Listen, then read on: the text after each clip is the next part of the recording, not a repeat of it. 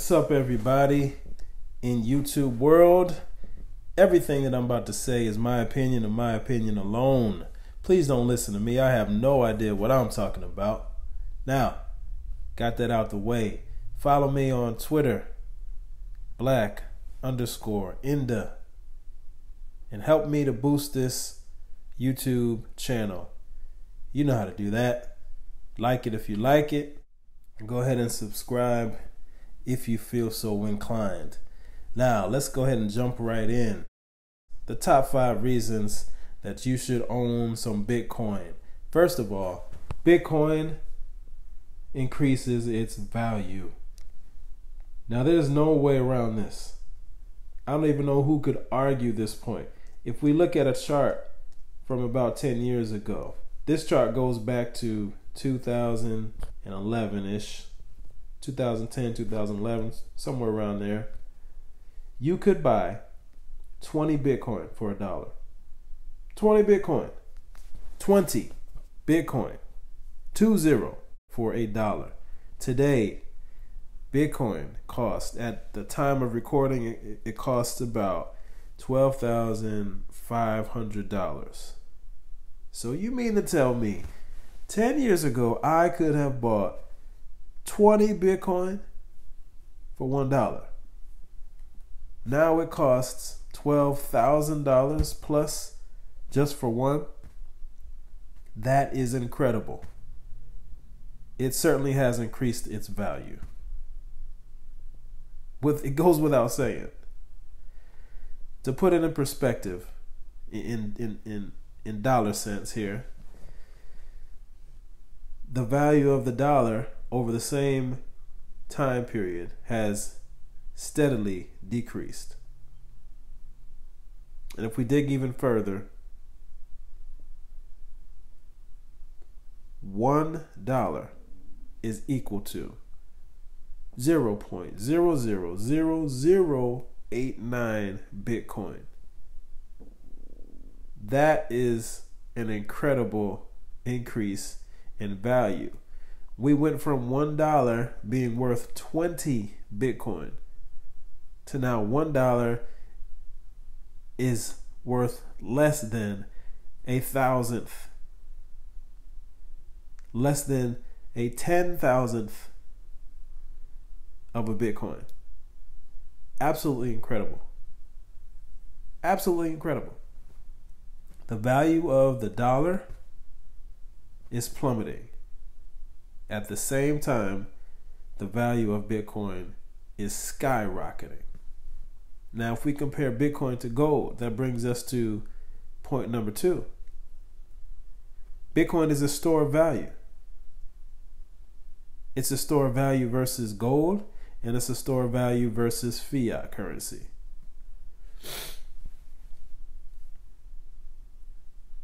Now, historically, gold has been a great asset, and it still is. It's been a great asset, and it's been a great store of value over time, and especially in times where individuals feel threatened, where there's war, where there's famine, where there's political uncertainty, where there's economic insecurity, economic uncertainty. People flock to gold. They want to protect their value. They want to protect their assets. They want to protect their wealth, so they put it all into gold. And slowly, but surely, over time, gold increases in value. And it has for hundreds of years, for centuries, for millennia. This is proven. However, if we compare gold now to Bitcoin now, we see that there's really no comparison.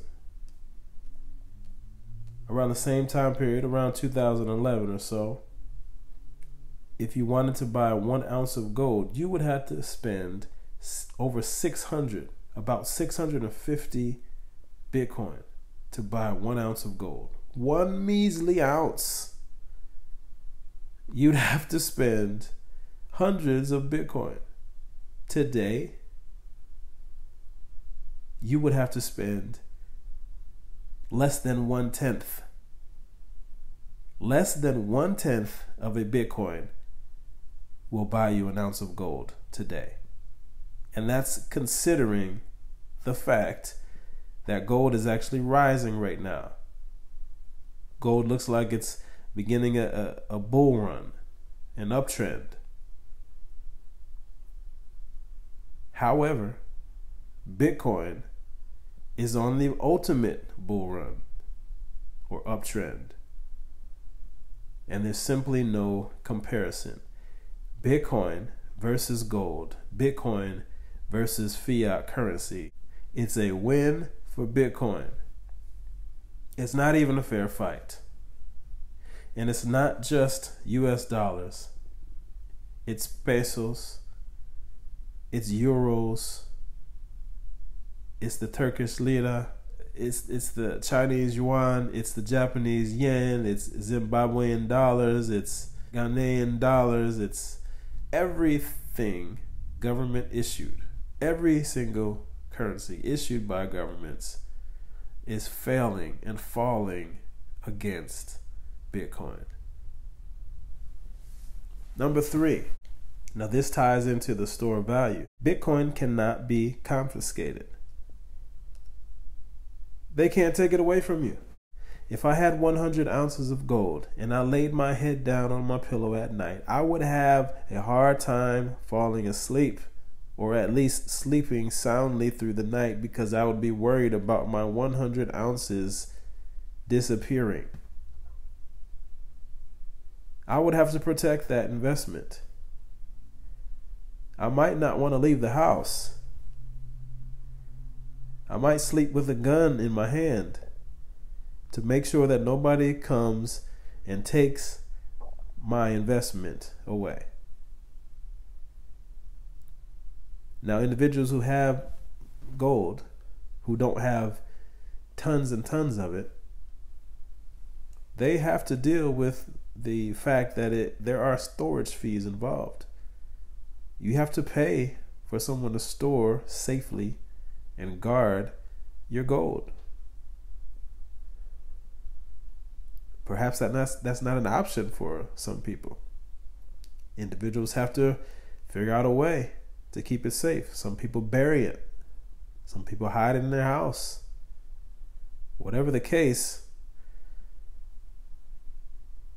even if it is well hidden, there is a chance that somebody could happen upon or just outright steal your gold. However, Bitcoin doesn't work like that. The only way that an individual or an entity or a group of individuals can take your Bitcoin is if you relinquish control of your private keys. If you own your private keys and keep them secret, there is no way for anyone to steal your Bitcoin. You could have 1 Bitcoin, you could have 100 Bitcoin, you could have 1,000, 10,000, or 100,000 or more. You could have as many Bitcoin as you want. And if you control the private keys, if you don't let anyone know what your private keys are, then you keep it safe. It doesn't matter what thing or what crime you're suspected of. The government cannot take it because they can't get their hands on it. Because if you do a good job of keeping those keys safe, there's nothing anyone can do about it unless they coerce you somehow into giving up those private keys. There's nothing that they can do. The government can't take it from you. A thief can't take it from you.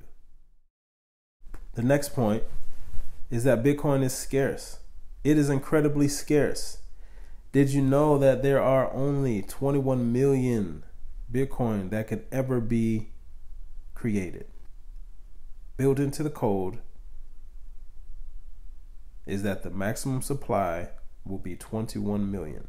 There are about 17 million that have been quote unquote created so far, and we won't go into that process. And there's also 4 million that have been estimated to have been lost due to the loss of the hard drive that they were stored on, or perhaps an individual died taking the private keys to their grave, perhaps, or perhaps just forgotten about. Individuals forget their private keys and lose their private keys. If you do that, you lose your Bitcoin. We see this happen in collectibles and fine art, where there are limited supply of things, and that limited supply becomes depleted even further because of loss or damage. The same thing with Bitcoin. It increases its value. If you have a rare stamp, it's rare for a reason. There's only so many of them. And the ones that have been created, especially at the time of their creation, they weren't regarded as priceless or extremely valuable. So individuals didn't take so much good care of them. Individuals would lose them. If you're into baseball cards, there are not many Babe Ruth cards or signatures on a baseball. There's not many Honus Wagners out there. And if you happen to have one, you have a very, very, very valuable item. The reason why there's not many left is because many of them were damaged or stolen or forgotten about, tucked away in an attic somewhere, and nobody even knows that they're there. This happens, and this only produces more value. The same thing with Bitcoin. Now, over the next several years, we're going to witness the increase in popularity. We're going to witness more and more individuals and media outlets talking about the value of Bitcoin. It's about to get insane.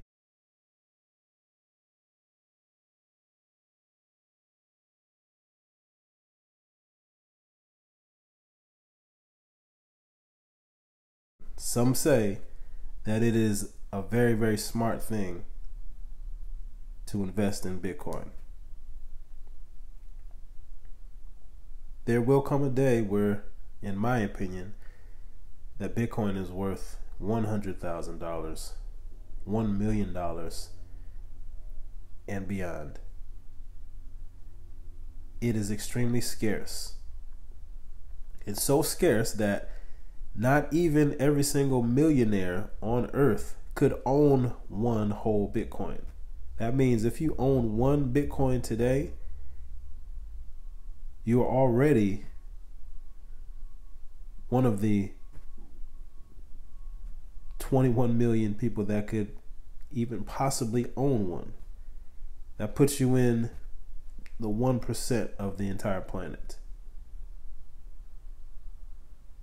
We're moving fast toward 8 billion people on planet Earth, which means that there's only enough Bitcoin for each person on the planet to own 0.0028 Bitcoin. There's not enough to go around. What happens when there's not enough of something that people really want? Well, it increases in value. That's what happens.